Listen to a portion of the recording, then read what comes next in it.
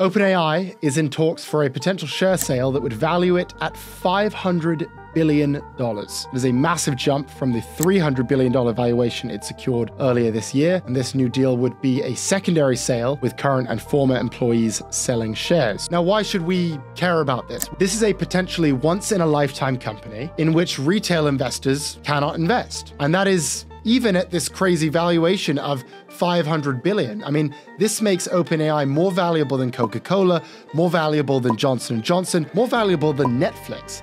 This company has every reason to be a public company, and yet at the same time, it doesn't, because in 2025, the private markets can do everything the public markets can do, minus the scrutiny from the SEC and minus the hassle of regulations. So the only loser here is the retail investor who doesn't get access to any of this. I mean, if you're a retail investor and you want to participate in this thing called AI, you basically have three options. One, you can keep investing in the chip stocks like Nvidia, which are already worth trillions of dollars. Two, you can keep investing in big tech, which are building data centers, but are also already worth trillions of dollars.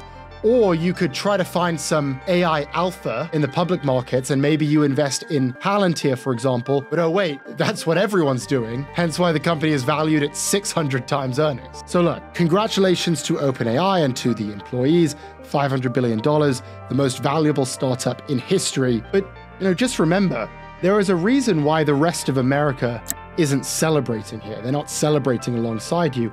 And it's because the rest of America can't buy. All they get to do here is sit around, read the news, listen to this podcast, and watch you get rich.